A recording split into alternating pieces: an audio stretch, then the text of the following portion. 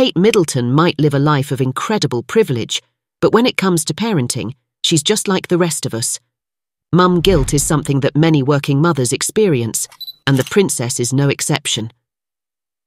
Kate shares 3 children with Prince William, Prince George, 10, Princess Charlotte, 8, and little Prince Louis, 5. And she gave a fascinating insight into their home life together when she sat down with Giovanna Fletcher on her Happy Mum, Happy Baby podcast.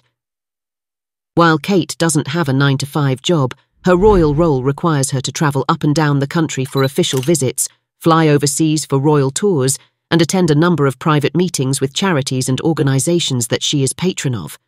And the princess admitted that leaving her trio at home is a constant challenge, especially when they ask her why she can't stay with them. Asked by her host if she ever feels mum guilt, she replied, "Yes, absolutely, and anyone who doesn't as a mother is actually lying. Yep, all the time. Even this morning coming to the nursery, to visit here, George and Charlotte were like, 'Mummy, how could you possibly not be dropping us off at school this morning?' It's a constant challenge. You hear it time after time from mums, even mums who aren't necessarily working and aren't pulled in the directions of having to juggle work life and family life. In the interview, which took place in 2020, Kate also said she sometimes feels guilty about the parenting decisions she makes. She said, "You're always sort of questioning your own decisions and your own judgments and things like that, and I think that starts from the moment you have a baby." But she also discussed how she deals with the guilt, relaying something a very wise man told her. She said, "The more people you have around your children who are safe and loving and caring, the better." So yeah, it was a real weight off my shoulders that actually it's not totally my responsibility to do everything, because, we all have good days, bad days. And you can dilute that with others who aren't on that particular day struggling. I think it makes such a difference for your child, keeping them as constant and happy as possible. Katie spoke openly about all 3 of her births, including the moment she and William welcomed their first child, Prince George. Asked what it was like holding her son for the first time, she replied, "Amazing, amazing. It is extraordinary, as I've said. How can the human body do that? It is utterly extraordinary, actually." And he was very sweet, and also sort of relieved that he was a happy, healthy boy. She also gave a heartwarming description of William's reaction to becoming a dad. Seeing, your husband, William, and things like that. Seeing the pure joy of his face, it was really special. Speaking about the pressure of knowing the whole world was waiting for updates on her birth, Kate admitted she was terrified. Giovanna asked, "What was it like knowing that so many people outside, after you've given birth and you're in your little cocoon with your new family, what's it like?" Kate replied, "Yeah, slightly terrifying, I'm not going to lie. I like to decompartmentalize. What's the word? Compartmentalize. Yes, the whole thing. Everyone had been so supportive, and both William and I were really conscious that this was something that everyone was excited about, and, we're hugely grateful for the support that the public had shown us. And actually for us to be able to share that joy and appreciation with the public, I felt was really important. But equally it was coupled with a newborn baby and inexperienced parents, and the uncertainty of what that held, so there were all sorts of mixed emotions." Asked how long she had between giving birth and posing on the Lindo Wing steps, Kate said, "Oh my gosh, I can't remember. Everything goes in a bit of a blur. I think, yeah, I did stay in hospital overnight. I remember it was one of the hottest days and nights with huge thunderstorms, so I didn't get a huge amount of sleep, but George did, which was really great.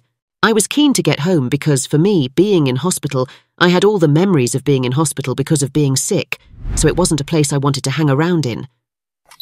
So I was really desperate to get home and get back to normality." While it looked like Wills had the famous car seat moment down to a fine art, Kate admitted they had no idea what they were doing. "We were like, what do we do? In a swaddle? How's this supposed to work?" We'd even tried to practice with a little baby, like a little doll, at home, but it just never works out the way you planned it, so it was quite hard to do that on the world stage. But no, he did a very good job. Speaking about their first days at home with George, Kate said, "It wasn't that quiet in our household. William was like, 'Oh my gosh, is this what parenting is going to be like?' It took us a bit of time to get ourselves settled and going again, but that's the beauty, I suppose, of having a newborn baby. You are pulled to your toughest and most unknown places that you hadn't necessarily even thought about before. Kate also opened up about her difficult pregnancies, saying she felt utterly rotten after suffering from hyperemesis gravidarum, extreme morning sickness, with all 3 children. It was fine. I got very bad morning sickness, so I'm not the happiest of pregnant people.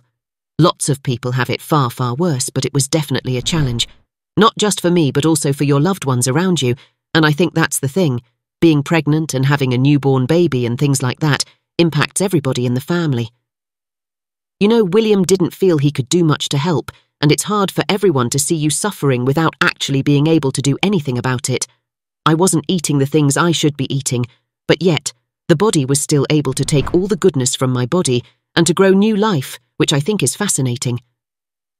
After much speculation, Kate also confirmed she did hypnobirthing. She said, "I'm not going to say that William was standing there sort of chanting sweet nothings at me. He definitely wasn't. I didn't even ask him about it, but it was just something I wanted to do for myself. I saw the power of it, really, the meditation and the deep breathing and things like that they teach you in hypnobirthing. When I was really sick, and actually I realised that this was something I could take control of, I suppose, during labour. It was hugely powerful, and because it had been so bad during pregnancy, I actually really quite liked labour, because actually it was an event that I knew there was going to be an ending. Kate also admitted that she would have done things in her pregnancy differently, knowing what she knows now from her work with the early years sector. She said, "I feel huge responsibility because what I've learned over the last few years is so fascinating, and I definitely would have done things differently, even during my pregnancy, than I would have done now. Because you know, the science. And I found that fascinating to see the well-being of the mother, not just physically.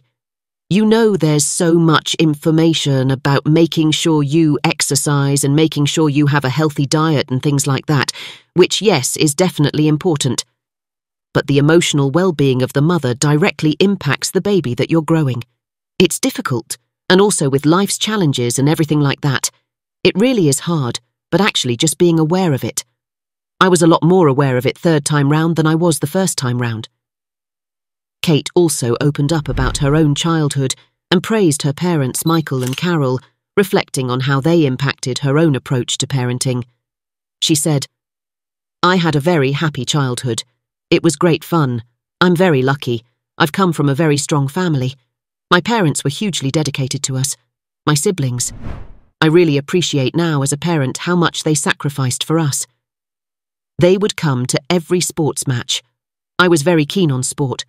They came to every sports match. They'd be the ones on the sideline shouting, and we'd always have our family holidays together.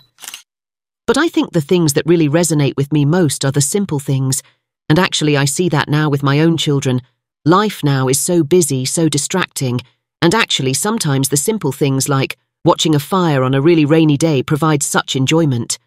I remember that from my childhood, doing the simple things, going for a walk together, and that's really what I try and do with my children as well, because it totally strips away all the complications, all the pressures.